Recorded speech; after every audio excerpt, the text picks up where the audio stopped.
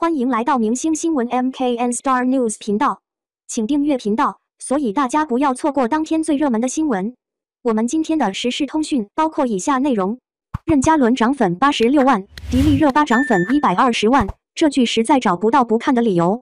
距离与君初相识大结局已经过去14天了，至今回想纪云和何长义的画面还仍历历在目。即使优酷天天断更，即使某瓣开分5.8，也抵挡不住与君初相识的爆火。老叔叔还记得与君初相识大结局微博同时在线讨论量396万，这在同时期根本无剧能破。在与君初相识播出之前，就被认定为有爆款前置，但前面竟双成的翻车，让大家对于与君初相识又期待又害怕。毕竟都是属于古装教人题材的剧，这不准备一起翻车吗？当初有很多博主都发文表示与君初相识肯定会扑街，结果呢？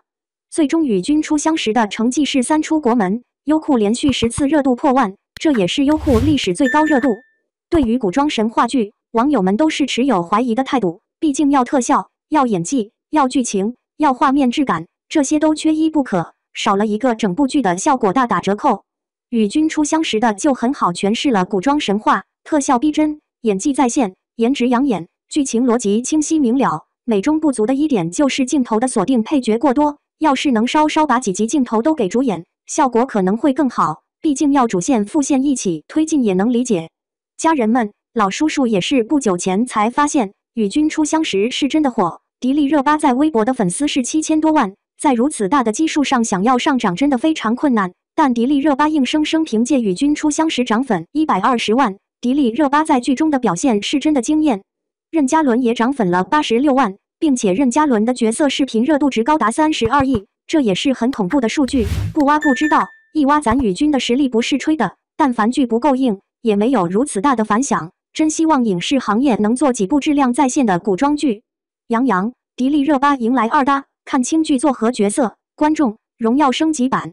今年杨洋开启了霸屏模式，让很多观众眼前一亮。无论是特战荣耀中的自以为是、英勇无畏燕破月，还是且试天下中精于算计、气质出尘的风兰溪，杨洋都用自己出色的演技赋予了每个角色有趣的灵魂。而与杨洋合作过的迪丽热巴也在今年给很多观众带来了质量上佳的作品，那就是与君初相识，恰似故人归。不得不说，杨洋、迪丽热巴这2位颜值出众的演员，明明可以靠脸吃饭，却用实力征服了观众，尤其是他们在《你是我的荣耀》中的表现。杨洋和迪丽热巴在《你是我的荣耀》中所组成的荣耀夫妇，给很多观众留下了愉悦的视觉享受。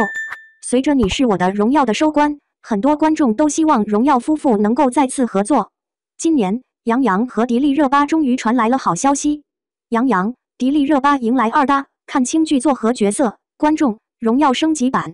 杨洋和迪丽热巴2搭的作品是《苍穹之北》，该剧是一部以航天为题材的年代剧，主要讲述的是航天工程师安福成、吴桐以及天才程序员夏飞雪3人加入北斗研发团队，最终一起为祖国北斗事业做出突出贡献的故事。此前，杨洋在《你是我的荣耀》中饰演的于途就是一个航天工程师，这次杨洋继续在《苍穹之北》中饰演航天工程师，对他来说肯定游刃有余。不过，同是航天工程师，角色形象却相差很大。于途是一个幽默风趣、性格坚毅、待人和善的工程师，而《苍穹之北》中的男主安福成是一个外冷内热、自命不凡、不善于团队合作的工程师。此次由杨洋来饰演安福成，相信很多观众都会看到燕破月的影子。而女主吴桐由于曾经失败过，做事便变得有些优柔寡断。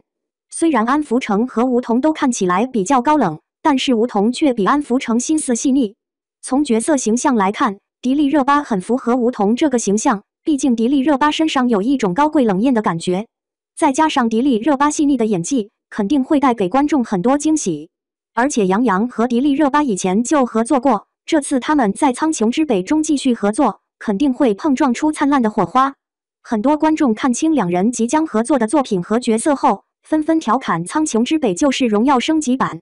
此前，在《你是我的荣耀》中，男女主因所处事业的领域不同，便闹出了很多误会，也无法真正做到齐头并进。这次在《苍穹之北》中，男女主都是航天工程师，而且还处于同一团队，肯定会更加信任彼此。再加上《苍穹之北》将由大江大河的导演黄伟执导，便注定这部作品肯定质感十足。网传《苍穹之北》马上就要开拍了，大家期待杨洋和迪丽热巴的精彩表现吗？感谢您观看视频，请订阅我们的频道以支持我们。